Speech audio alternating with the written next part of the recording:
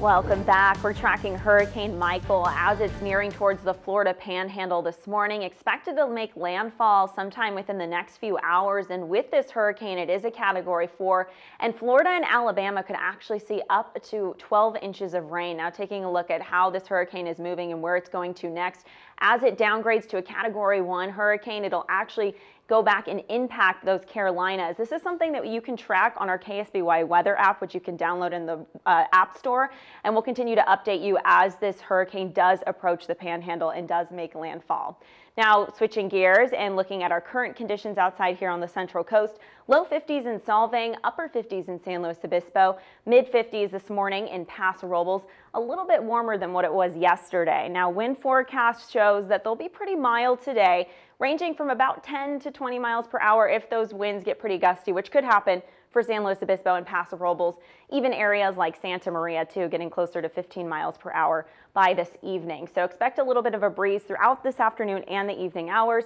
Microclimate model shows that fog and marine layer is very widespread this morning and could actually produce a little bit of rain. You can see for Solvang, Gaviota, even along the coastline there near Santa Barbara County South Coast, they could see measurable rainfall totals.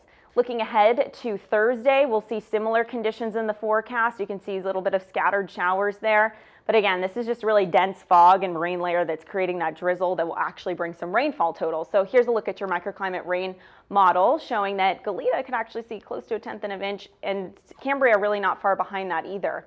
Low pressure continuing to build, but we switch gears again on Friday. So today actually for the interior valleys, low 70s in the forecast, so pretty favorable there.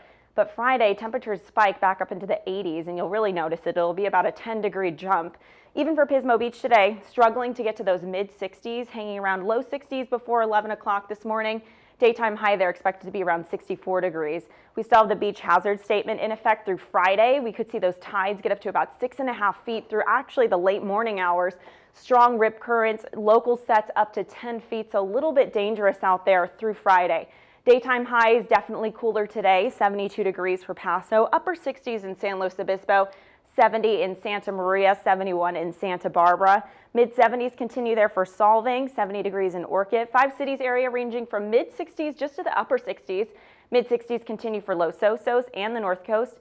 Slightly warming up for San Miguel to 71, 72 degrees there for Atascadero, and 68 for Avila Beach. Back to you. Thanks, Brooke.